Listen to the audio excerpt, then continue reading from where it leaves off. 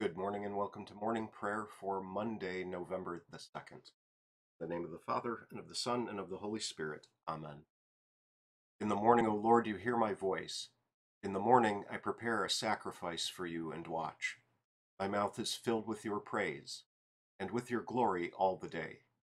O Lord, open my lips, and my mouth will declare your praise. Make haste, O God, to deliver me. Make haste to help me, O Lord. Sing to the Lord and bless his name. Proclaim his salvation from day to day. Give to the Lord the glory and strength. Give him the honor due his name. Alleluia, alleluia. Glory be to the Father, and to the Son, and to the Holy Spirit, as it was in the beginning, is now, and will be forever. Amen.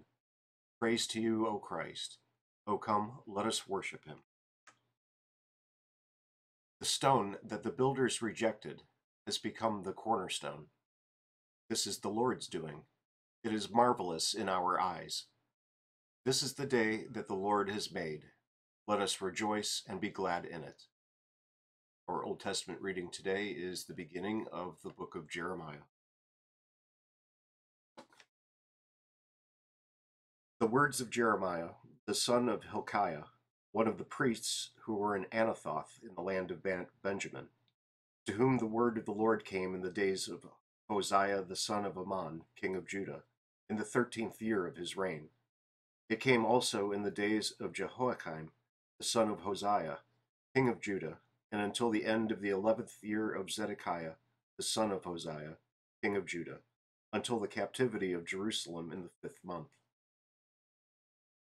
Now the word of the Lord came to me, saying, Before I formed you in the womb I knew you, and before you were born I consecrated you. I appointed you a prophet to the nations. Then I said, Ah, Lord God, behold, I do not know how to speak, for I am only a youth. But the Lord said to me, Do not say, I am only a youth, for to all whom I send you, you shall go. And whatever I command you, you shall speak. Do not be afraid of them, for I am with you to deliver you, declares the Lord. Then the Lord put out his hand and touched my mouth, and the Lord said to me, Behold, I have put my words in your mouth. See, I have set you this day over nations and over kingdoms, to pluck up and to break down, to destroy and to overthrow, to build and to plant. And the word of the Lord came to me, saying, Jeremiah, what do you see? And I said, I see an almond branch. Then the Lord said to me, You have seen well, for I am watching over my word to perform it. The word of the Lord came to me a second time, saying, What do you see? And I said, I see a boiling pot facing away from the north. Then the Lord said to me, Out of the north disaster shall be let loose upon all the inhabitants of the land. For behold, I am calling all the tribes of the kingdoms of the north, declares the Lord. And they shall come, and every one shall set his throne at the entrance of the gates of Jerusalem, against all its walls, and all around and against all the cities of Judah. And I will declare my judgments against them, for all their evil in forsaking me. They have made offerings to other gods, and worshipped the works of their own hands. But you, dress yourself for work, arise, and say to them everything that I command you. Do not be dismayed by them, lest I dismay you before them. And I, behold, I make you this day a fortified city, an iron pillar, and bronze walls, against the whole land, against the kings of Judah, its officials, its priests, and the people of the land. They will fight against you, but they shall not prevail against you. For I am with you, declares the Lord, to deliver you. Our reading today is by Martin Luther from a sermon on preparing to die. It is of the utmost importance that we highly esteem, honor, and rely upon the holy sacraments, which contain nothing but God's words, promises, and signs. This means that we have no doubts about the sacraments or the things of which they are certain signs, for if we doubt these, we lose everything. Christ says that it will happen to us as we believe. What will it profit you to assume and to believe that sin, death, and hell are overcome in Christ for others, but not to believe that your sin, your death, and your hell are also vanquished and wiped out, and that you are thus redeemed?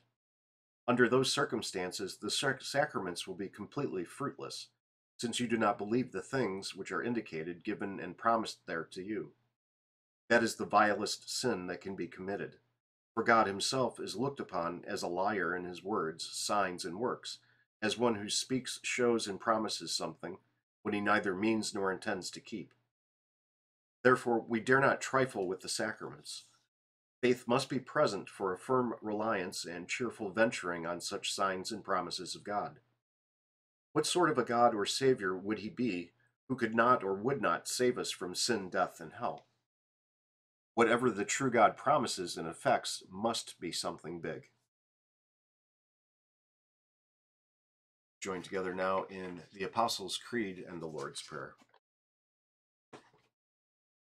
I believe in God the Father Almighty, maker of heaven and earth, and in Jesus Christ, his only Son, our Lord, who was conceived by the Holy Spirit, born of the Virgin Mary, suffered under Pontius Pilate, was crucified, died, and was buried.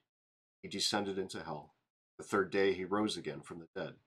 He ascended into heaven and sits at the right hand of God the Father Almighty. From thence he will come to judge the living and the dead. I believe in the Holy Spirit, the holy Christian Church, the communion of saints, forgiveness of sins, the resurrection of the body, the life everlasting. Amen. Our Father, who art in heaven, hallowed be thy name. Thy kingdom come, thy will be done, on earth as it is in heaven. Give us this day our daily bread, and forgive us our trespasses, as we forgive those who trespass against us. And lead us not into temptation, but deliver us from evil. For thine is the kingdom, and the power, and the glory, forever and ever. Amen.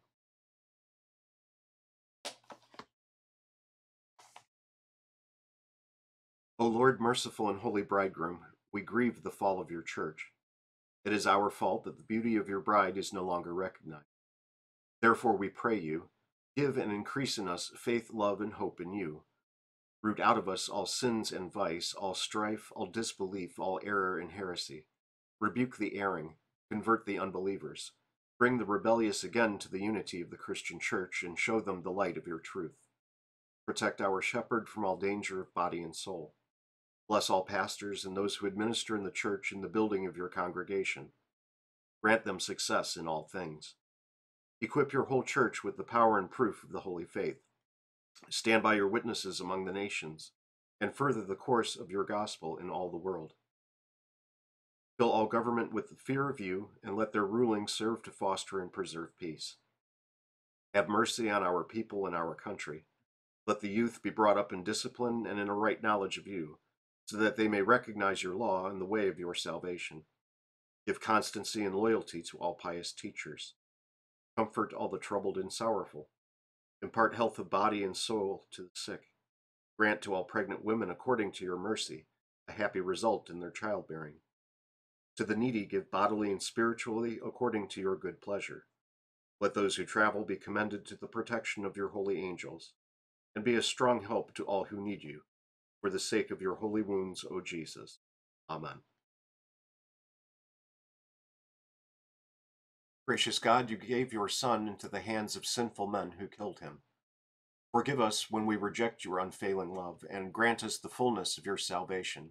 Through Jesus Christ, your Son, our Lord, who lives and reigns with you in the Holy Spirit, one God, now and forever. Amen. I thank you, my heavenly Father, through Jesus Christ, your dear Son, that you have kept me this night from all harm and danger.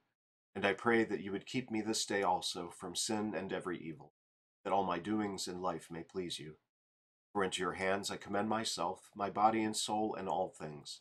Let your holy angel be with me, that the evil foe may have no power over me.